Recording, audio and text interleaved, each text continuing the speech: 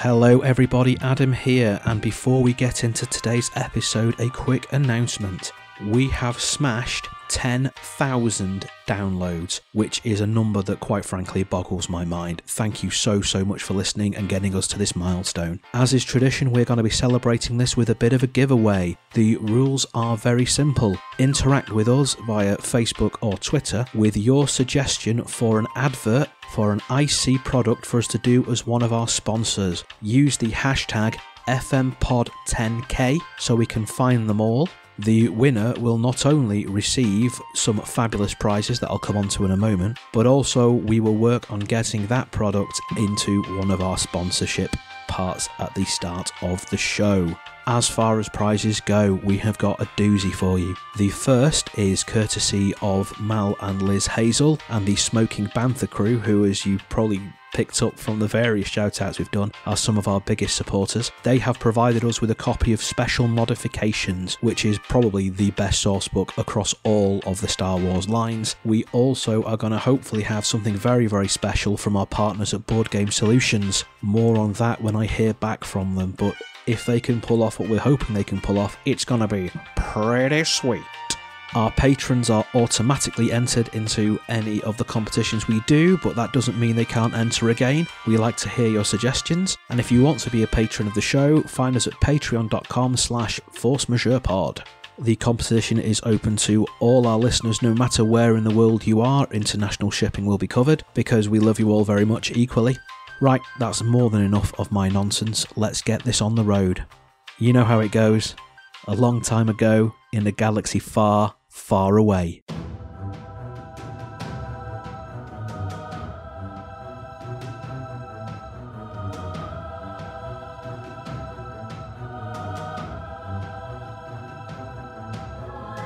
You're listening to Force Majeure, an actual play Star Wars podcast.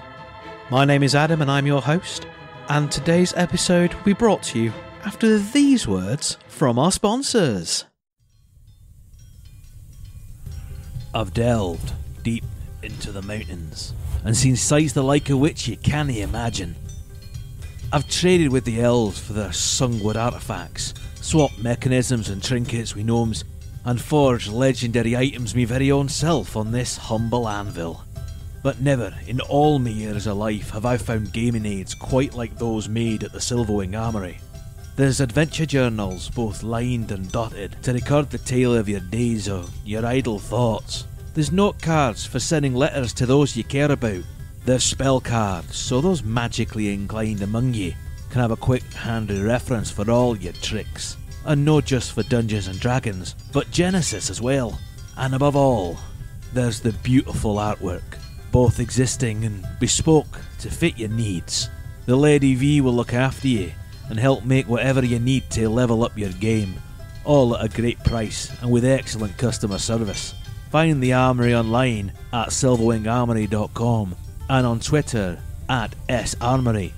There's also going to be a link in the show notes of this episode. And remember, because we're in Canada, that's got the superfluous U in there and all. Spend your hoard wisely. Go see the Silverwing. Hello everybody and welcome back. This is Adam, the GM for the Coldfire Chronicles, and this is episode 7. I'm joined round the table by... I'm Ross. I'm playing Agatha, a Morailan warrior aggressor, whose emotional strength is his pride, but whose weakness is his anger. My name's Ed Fortune, and I play the character Auberon Brick. He is a human hunter-seeker. His emotional strength is his thirst for justice, and his emotional weakness is his penchant for cruelty. Hi, I'm Mim. I play Lasa. She is a human sentinel artisan. Her strength is her curiosity, and her weakness is obsession. Hi, I'm Mikey. I play Jiren, a Chiss mystic advisor. His emotional strength is his enthusiasm, but his emotional weakness is his recklessness. So, today, before we start off back into the adventure properly, it seems an appropriate point in time to check in with our players' conflict and morality scores, given what's been going on. Dun, dun, dun. So, I think I'm going to be starting with Lasa. I don't know why you'd look at me. Okay, so it was fairly apparent that you found what had been going on fairly distasteful. Absolutely. Okay. I was shocked and appalled. So, how are you feeling? How is Lasa feeling when you sit back and contemplate that if it wasn't for your deciding vote, clearly cast out of spite, that whole episode would never have happened? If you remember back, Auberon and Agatha were very, very much up for it. Jiren was very much not, and you looked him dead in the eyes, realised how little Jiren wanted to do this, and then voted aye. How's Lasa feeling about that? She's very conflicted. Her head's a little confused. To be completely honest, what I fully expected was that we'd go out and we'd get into some kind of trouble and I'd pull him out of it. You know, I figured that Jiren would learn a little bit of humility.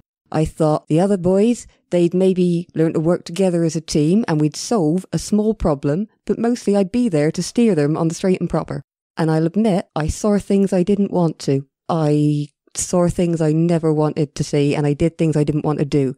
My whole experience is somewhat shaken. My hope was we were going to go down there, find out that there were some evil droids, I was going to knock them out, reprogram them, and then we'd go home. I didn't actually think we were going to end up fighting for our lives against two creatures that we shouldn't have been fighting. I didn't think we were going to get that far. I thought it was going to be humans jumping us. I didn't realise they were going to let animals do their dirty work, and I didn't realise that they were going to have so much fun bashing them to death instead of a simple put down. I mean, it was difficult, yes, and now I'm very angry.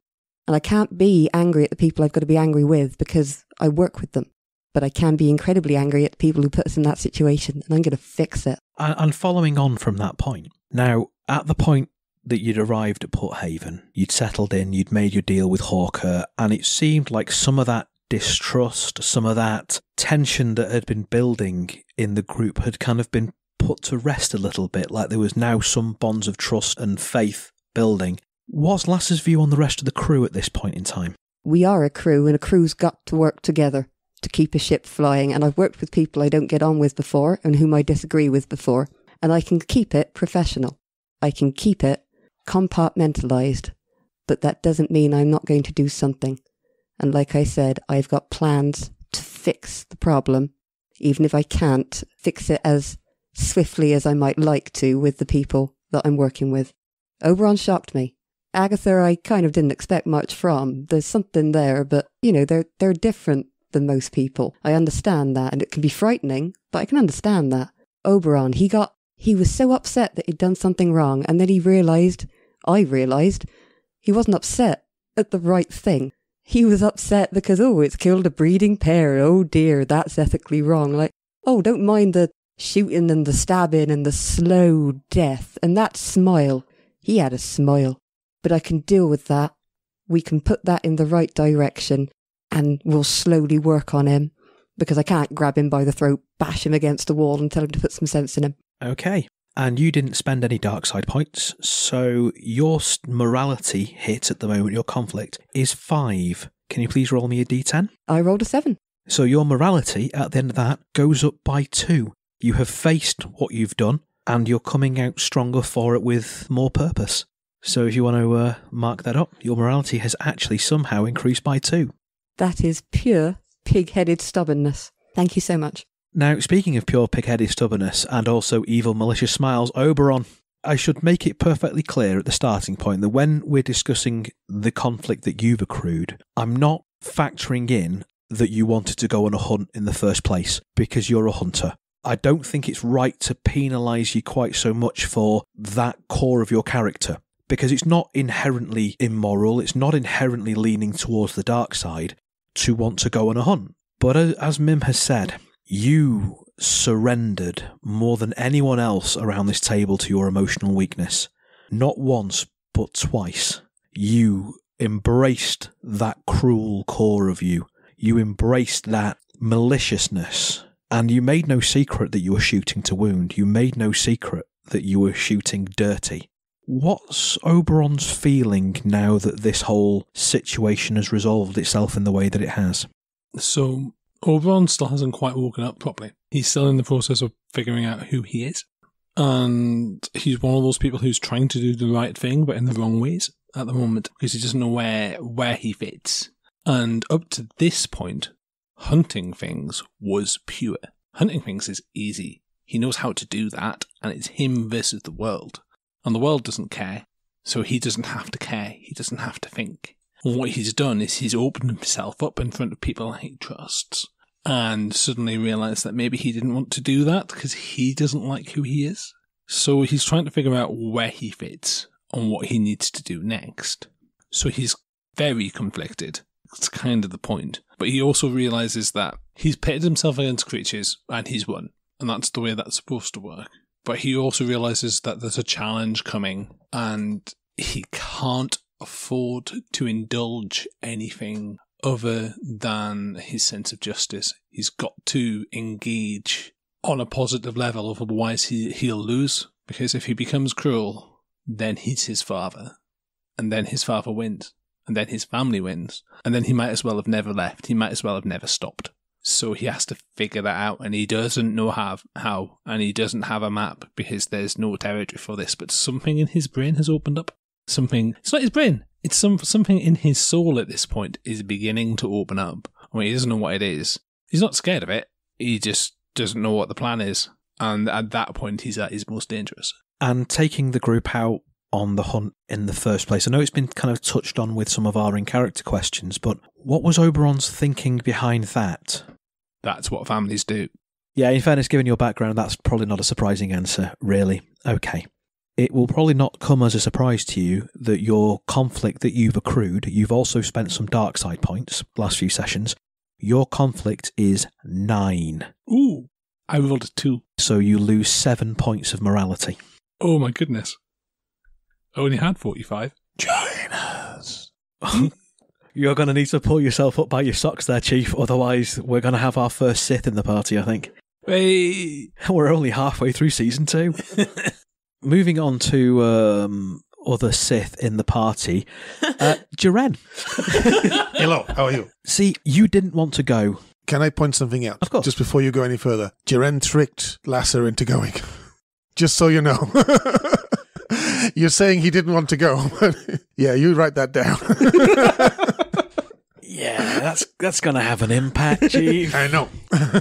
So, however, he didn't want to go hunting. He wanted to go on an adventure where he solved why people were being killed and things like that. He had no interest in the hunt. So that was your motivation behind... Yeah, he was surprised when we actually started hunting. He was waiting for us to attack the droid. And which is why he was like, what's going on? Well, I mean, yeah, that came a little bit later than intended. If Lasa hadn't reached that breaking point, what would you have done if after the lizards had died and Steve had managed to arrange a sled to come and collect them and send them to the taxidermist, and then suddenly the Coldfire's Mercy would have a beautiful new rug? What would Jiren have done? He would have been a bit confused, and he would have probably brought everybody together and gone, why haven't we done what we were said we were going to do? Because we weren't here to do hunting. We were the only reason, if you remember, the only reason that Jiren got interested is because there was the potential for a mystery to be solved in the fact that people were going and not coming back. And that's what he was interested in. And it was kind of baffling. He has no way of damaging or even affecting a droid. So he was kind of waiting for it to kick in, and then we suddenly were hunting, and it was a bit odd. Okay. But no, he regrets, seeing as he knows how much he's affected Lasa, he regrets tipping the scale, because while Lasa thinks she tipped the scale, he made sure he looked like he didn't want to go, so Lasa then did want to go. Righto, and you did use some dark side points as well. Yes, I did. I scared off some little compies. So your morality, your conflict hit, is 3. Because I'm aware that while you were actually there, what you then did was do your best to do no harm, almost. So... That's been this is the thing about Jiren. Whilst he's a criminal, he's like a Robin Hood style thing. He doesn't want to do any harm. He doesn't want to hurt anybody. He just wants to be cool and be a criminal and then go away and people go, who was that masked man in the resplendent coat? He's all about style and not much about substance. I'm going to do a roll now. Oh, I rolled a 10. So your morality goes up by 7. Excellent. You are on the right path at the moment then, clearly. And moving on to people who are not on the right path. Agatha is listening. I had personally gotten the impression, as we were coming off Daxos and you got to Port Haven, that while Agatha liked to fight, it was more that challenge of pitting himself against another creature, almost in the same way that Auberon likes to hunt. But when the concept of hunting first came up, Agatha was very, very clear that what he wanted to do was kill something. It had been too long since he'd killed something, his knuckles were getting itchy, and he wanted to go out and murder something and didn't really care much what. That was certainly how you came across, or how Agatha came across, in the conversation when it was first being mooted. Would you say that was a fair assessment of Agatha? Oh, it's deep, this, isn't it? Mm-hmm. Oh, yeah, I'm not just scraping the surface here. I didn't think you were. No, I've been listening to everybody else's answers. I didn't think you were. Well, everybody else really kind of wears their heart on their sleeve, and I kind of get the feeling that Agatha wears an amount of themselves quite up front, but there's a lot more going on behind those cold, dead shark-like eyes. Not that we're biased already. By which you think Agatha has depth? I was going to say, by which I should stress, I mean Agatha's cold, dead shark-like eyes. Your cold, dead shark-like eyes are beautiful. Oh, thank you. But no, I'm not sure Agatha has that much depth, no. Well, let's just skim the surface then. So, but yeah, where was Agatha thinking then? Agatha liked the challenge, and he wasn't the one who came up with the idea. That was Auberon. But when the concept of we're going to go hunting, okay, well, we're going to go and kill a thing then, aren't we? That's been Agatha's thing all along. He's been very prideful about the fact he's fought some big things, and he's won. He's been in prison for doing one of those. He's fought, was it a snow demon now? He's fought some wolves, big he's fought these huge lizards. He's fought a pyjack, which was, not what he anticipated, but he's fought some impressive things. At the moment, he's still chasing the, not exactly trophy. I'm not sure what you'd call it if it's trophies, if he wears them on his face, but it's still trophy hunting. Yeah, it's still, in a sense, it's still trophy hunting, but he doesn't have a morality about it. He's going to be concerned soon that everybody else has become very depressed about it, but it was very simple for him. That's what Auberon wanted us to do. That's what we went and did. So Agatha's kind of not picking up on the subtext of the conversation since you've gotten back to Coldfire's Mercy then? In fairness, Agatha has been bruised and in pain and wasn't involved in any of the droid bashing that happened after the killing of the lizard. No, Agatha was mostly groaning on the floor going, well, we survived it and I won, but ow. could please have medpack now, thank you. Yes. Okay. So he hasn't caught up with that part of it yet. I'm sure someone will remind him. In fact, no, I'm sure everyone will remind him very soon that, that might not have been what the thing. I guess picturing you walking down to breakfast the next morning whistling a jaunty tune, whereas everyone else is avoiding eye contact, not looking at each other and eating their breakfast quietly. It's fine. Okay, balancing that, you did use some dark side points as well. Your starting kind of conflict hit is 5. Okay. So if you roll your d10 for me, please. Okay. I have rolled a 2. So your morality goes down by 3. Yep. So, that out of the way, we star wipe in the next morning, Coldfire's Mercy at breakfast time. As our heroes are waking themselves up to the smell of Prinkle cooking a fine breakfast, let's see what our destiny pool is for the next few episodes. I have 1 dark side. Typical. I have 1 light side point. That's not so typical. I have 2 light side points That's because I'm very a typical. good girl. And I have 1 dark side. And I have 1 dark side. So that's 3 light side. And 3 dark side. 3 dark side. The force is surprisingly balanced. Marvellous. We star wipe to the common area of Coldfire's Mercy. The smell of Prinkle's cooked meat breakfast pervades through the atmosphere, which is still a little bit stale in here. It's not been fully pumped out yet. That's going to be happening today under the watchful eyes, presumably, of Lasa, as will the rest of the supplies being loaded to be taken to Lenico 4 and your rebel contact. Tugger has spent the night quite comfortably plugged into his astromech socket, charging up, with Mr. Sparkles curled up asleep on his head. As you suspect, it's going to be the way of things from here on out. You've all spent the evening in your rooms. Lasa locked in the engineering room, which I suspect is becoming her de facto bunk room rather than one of the actual bunk rooms set aside for her. Oh yes, there's a comfy chair in there that you get the impression that she might happily sleep in it. Having been lulled to sleep by the soothing sounds of the life support systems. You can hear Prinkle singing quietly to himself as he cooks. You can hear the sounds of Pyjack in the kind of training area stroke barracks room that used to be the other cargo hold on Coldfire's Mercy, as he's going through his morning drill and his morning exercises, echoing throughout the ship. Just so you know, in terms of timeline-wise, it is expected that all of your supplies will be loaded up by the end of today. the atmospheric scrubs will have been replaced and the kind of bottled atmosphere will have been pumped out and replaced. Obviously some of that's going out anyway just because you're now on a new world and you've got your doors open, but the emergency reserves will have been fully replaced by the time that you get ready to go. The ship will be completely refueled, and tomorrow morning, assuming that you wait that long, you'll be able to take off and make your journeys. I suppose it all depends on how today goes and how tired you are by the end of it. That's the timetable. Who's up first? What are you all doing? Duren's certainly up when we start wiping. He's at the main table, and slowly food's getting placed on the main table, but he's kind of pulled off an area, and he's got his sabacc deck out, and he's playing cards with Tugger. And they've both got a pile of chips, and slowly Tugger's chips get larger, and Duren's chips getting smaller, because Duren can't cheat droids. They don't have a poker face. They don't have a poker face. They don't have a face. Or at least this one exactly. He's taking it quite well, but you can quite easily see that he's basically killing time while everybody else does stuff. And saying things like, I wonder if did you get 3 of those? Just take it. Take it. It is fine. More. Very occasionally, Mr. Sparkles leans over from his mobile bed on top of the Roomba that is Tugger's head and bats one of the tower of chips over and then curls back down looking very, very pleased with himself. Your hat is getting in the way of the game. The thing on your head.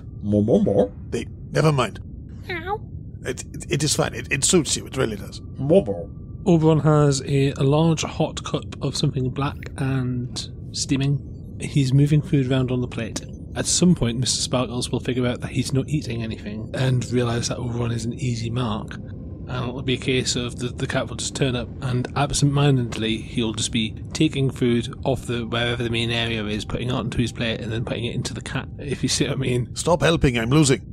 But he's clearly elsewhere. Agatha comes down to breakfast and starts eating.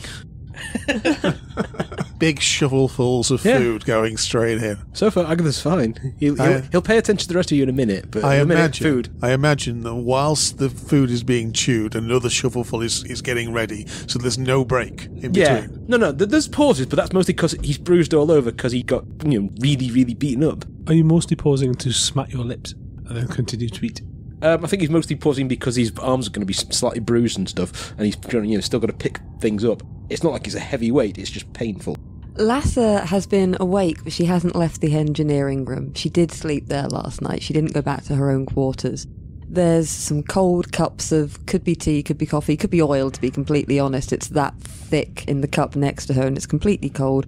She's been fiddling around with a droid head. There's some wires going into it.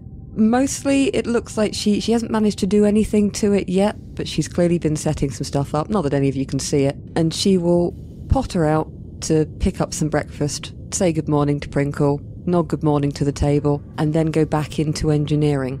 But she will try and catch Duren's eye to nod that she'd like to speak with him. Just 1 second. Half sabacc. How on earth did you get full sabacc? More. I'm coming. You just take them all. It's fine. Tugger's little manipulator arms pop out and start scooping the pile of chips towards him. Then he realises he doesn't have any pockets and kind of looks a little bit forlorn. I cannot believe I've been fleeced by a droid. I'm slightly disappointed you didn't automatically just scoop them onto the floor. He has already learned in his brief period of association to be very afraid of Prinkle and his broom. Prinkle versus Tugger, next episode. Fight!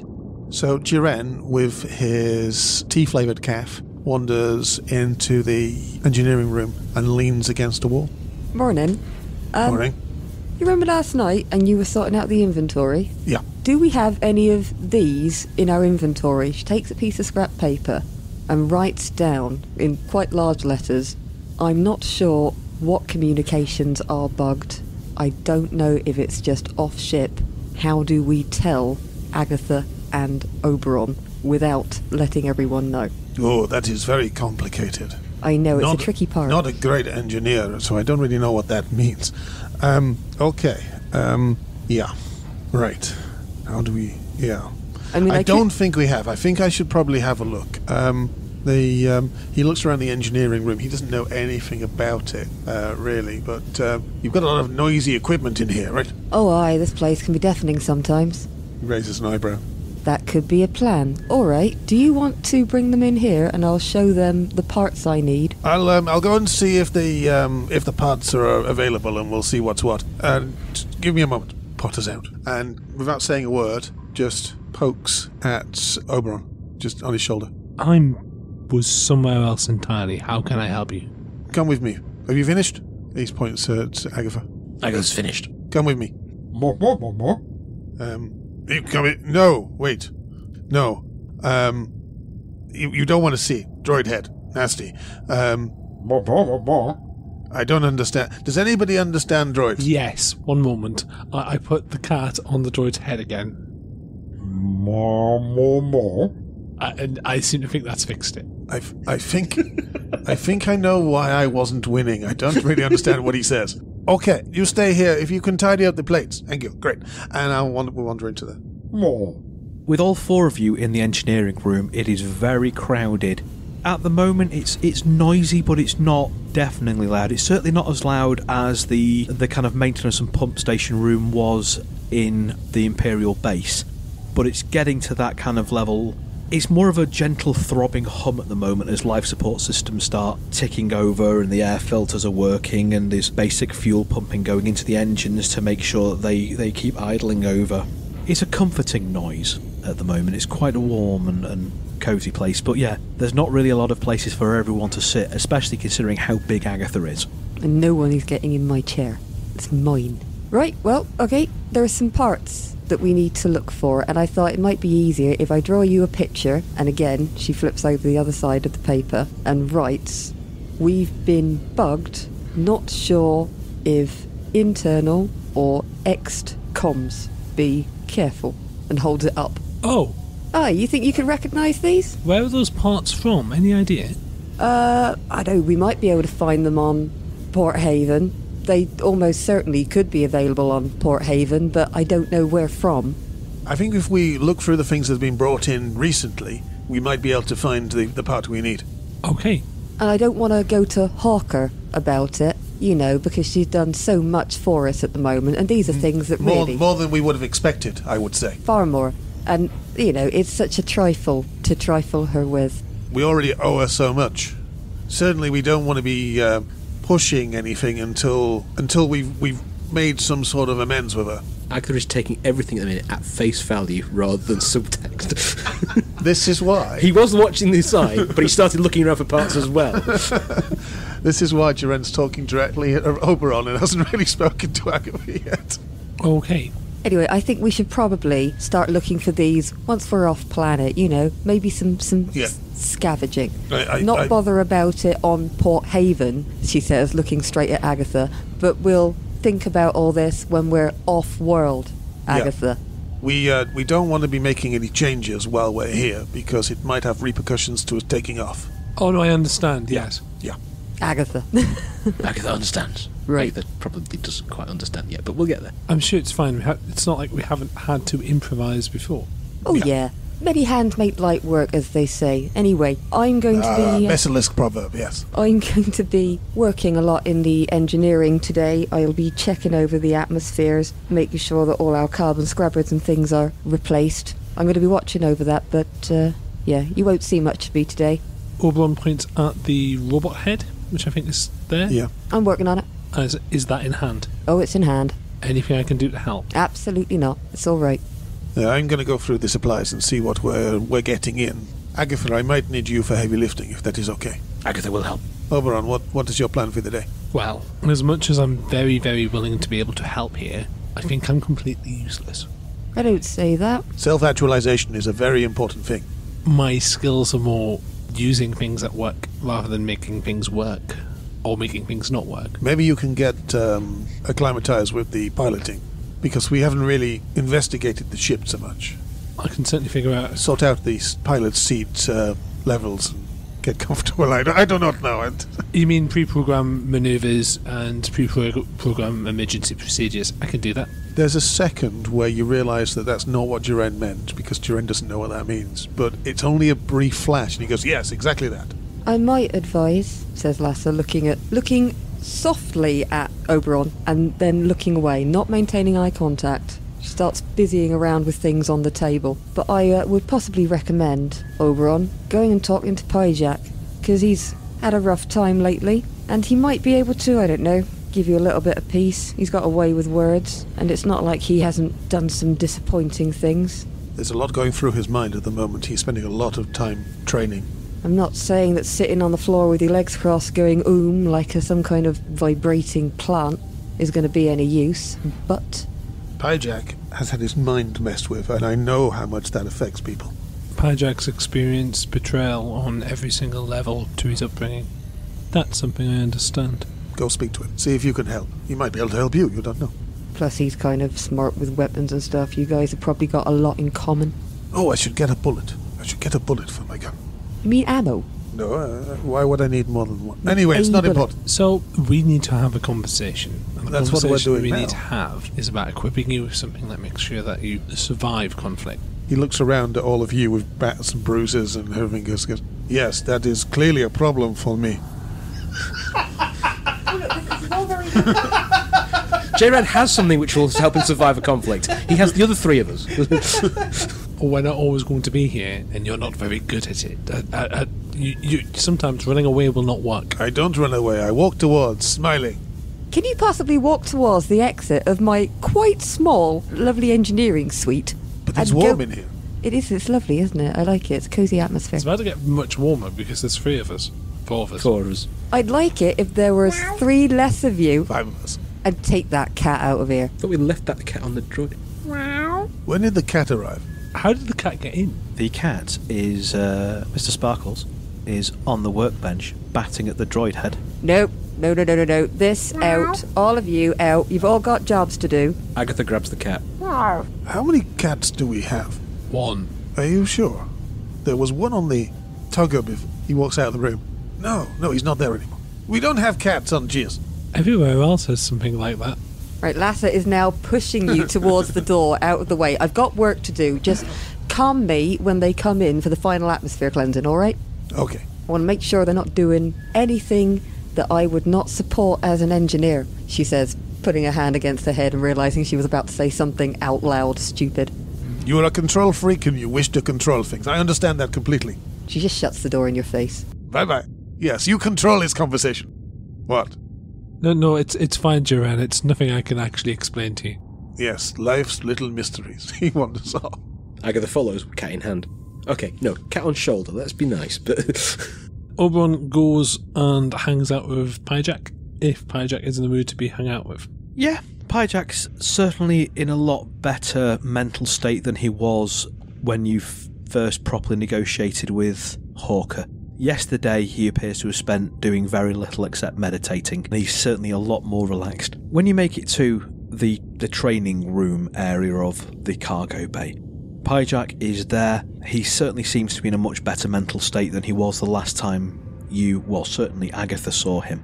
He's in a pair of sweatpants and a vest top, and he's practicing bare-knuckle sparring against like a hanging down, one of the big training, like boxing training bags that he's suspended from a cargo hook on the ceiling, and he's working that bag at the moment. Given his age, he's very fluid.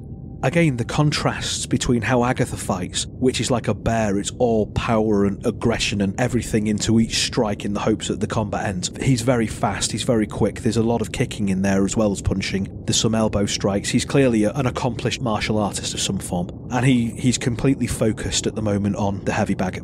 Because it's appropriately cinematic, I will pick up some pads and go into that boxing training style thing. So, he's giving me he's not giving me a beat down. I'm moving and trying to get him to keep his defences up. When he sees you come and he sees you kind of pick up the pads, he moves away from the bag, gives you a nod, and then starts sparring. G'day, Auberon. How are you today? Hear you had quite an eventful one yesterday. Yes, that was both what I needed and also incredibly disappointing. Looks like you need to get something off your mind. You want to swap over? Yes, if you don't mind. Nah, of course not, mate.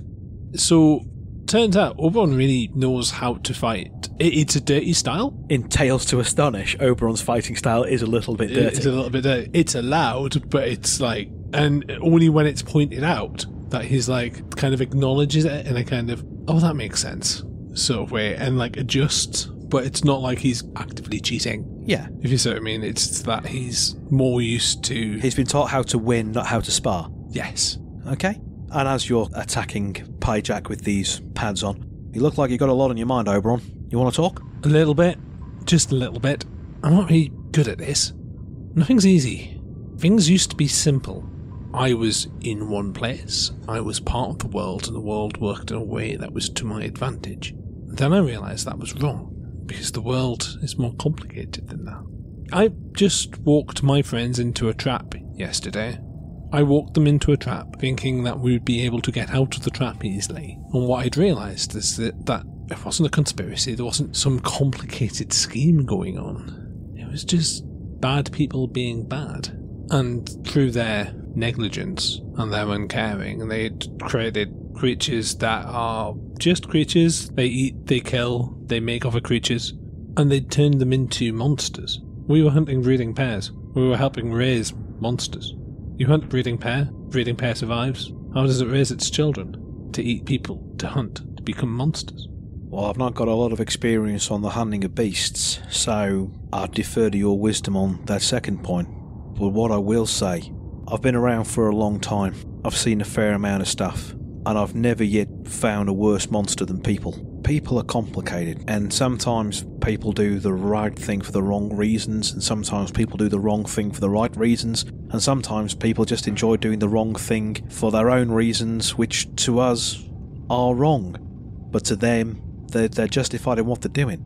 Animals, at least, they do with what they know, they go with their instinct. But people, doesn't matter what world you hail from, what species you are, what you look like, we're complicated, mate. And it seems to me like you need to consider yourself, where you want to be and who you want to be. You need to look at who you are now and decide if that's the road you want to carry on walking. I've always felt it was easier to picture myself as just another animal, and that made things easier. And now that I've realised it's not that easy, things have become simpler in a much more complicated way. That's going to take a while to understand, I think. And there's a pause, there's quite a bit of action, shall we say, and then they go, nothing's criffing easy, is it, Pyjack? He kind of lowers the pads by this point and runs the back of his hand across his very, very sweaty brow. Ain't that the criff and truth? I think that might end up on my tomb. You might want to maybe sit down and have a think. Meditation room's free if you want it, mate. I will stop stealing the scene and go into the meditation room. Starwipe to Jiren and Agatha doing all of the stuff, and Jiren says, "This is criffing easy, don't worry." As the day progresses, you all are staying on Coldfire's mercy. At about 10 o'clock Space Standard Time in the morning, 2 loader droids arrive with a pair of Bothans who are both looking very unhappy about the heat. They've got little sweatbands on, the overalls they're wearing have clearly got cold water bottles in, they've shaved parts of themselves just to kind of get a little bit of relief, like tongues hanging out the side of the muzzles. They've got an awful lot of crates, some of which are on grav lifts, and others are just being carried by these load lifters. And under your supervision, they start moving these into the cargo bay, setting them in, maglocking them to the floor. As soon as they arrive, Jiren gets on the comm and tells Lasa that they're here to moving stuff in. Are you supervising the Bothans to make sure they're okay? I'm not giving them any blue dice, I'll tell you that, but I am supervising them. Maybe they've got a black because I'm helping. It's because 2 is enough to be many and you have to be very careful. Yes. So, no, he's going, no, you should put that here. Oh, no, actually, maybe over here. No, wait a minute. Lasa, where are we putting this? Oh, I think they should all go in the hold. Back in the original place. I'm terribly sorry. And so it takes a little bit more time. Yeah, but under your supervision, they're kind of loading them in. You got the manifest from Tugger, and what's being brought in, you're checking it off as you go in your quartermasterly role. Mm-hmm. And what they're bringing in is exactly as euphemistically named as it suggests. If you look in any of the crates, the Bothans are a bit like, hey, shouldn't be doing that, but you know what? I don't care. My manifest is to bring it in, and what happens next is on you, there, sunshine.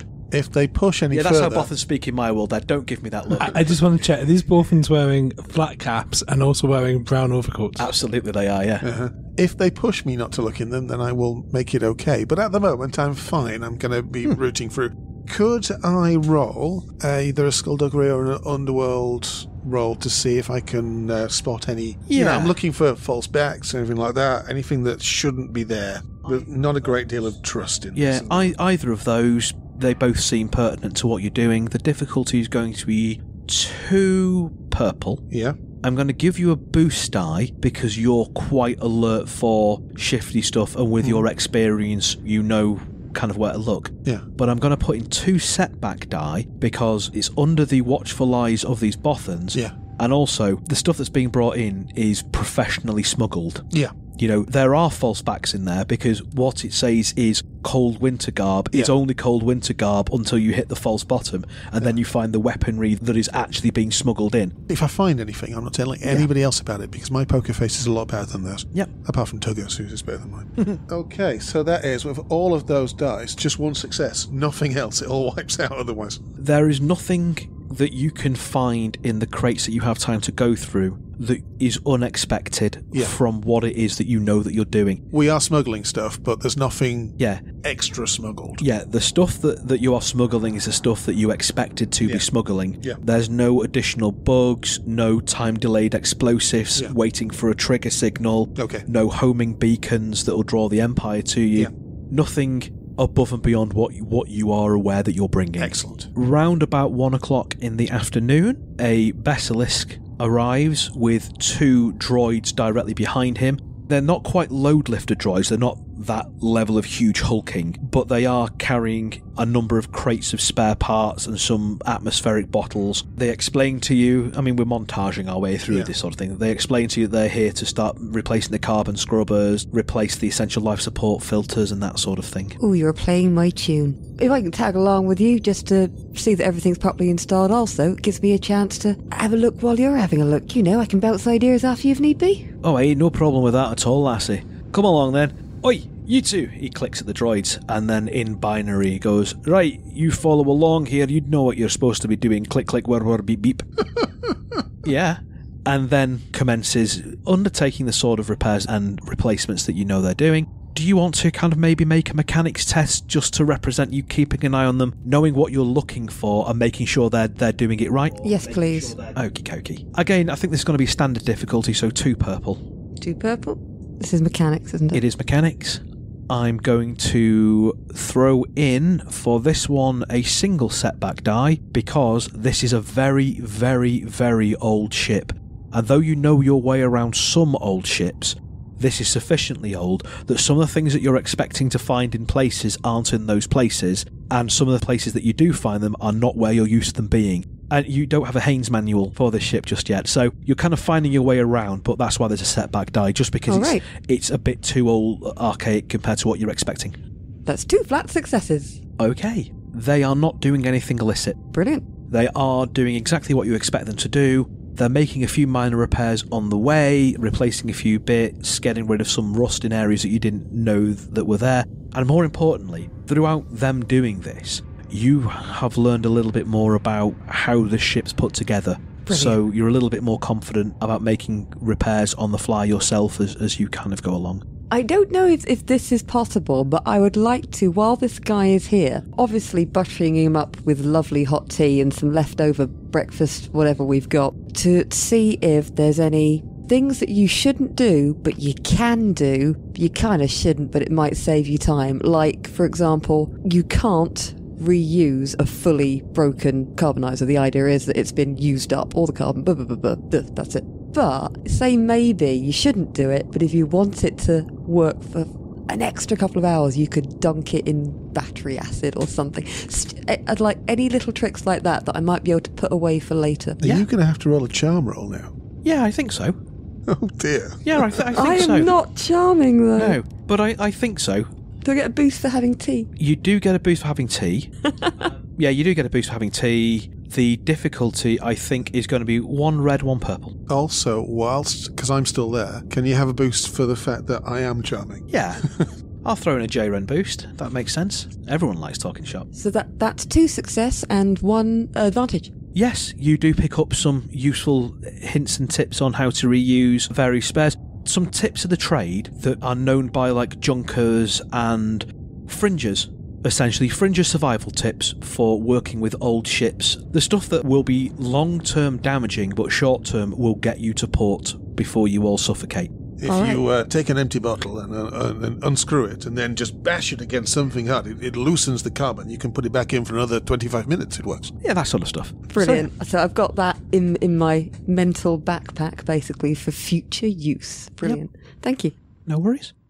So, as that evening starts to come towards a close, I think that's where we're going to end this session for today. And before we go completely, we want to do this episode's patron shout-out. So, this one goes out to Britt Knowles. Britt is wonderful, a friend to the show, as well as being a thoroughly lovely person. They are also playing Vestrano on Heroes of the Hydian Way, which, as will come as no surprise to any of our listeners, is one of our favourite shows and one of our favourite groups of people. So, thank you very, very much for backing the show. And to everybody else, if you're not already listening to Heroes of the Hydian Way, and weren't inspired to do by our amazing crossover with them, go and give them a listen. It's a hell of a show.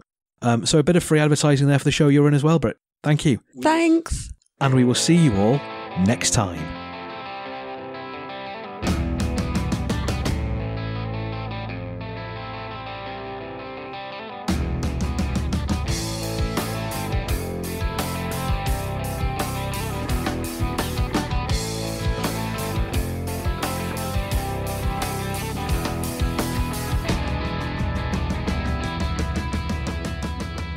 Force Majeure is played using the Star Wars Force and Destiny game system by Fantasy Flight Games and Lucas Books.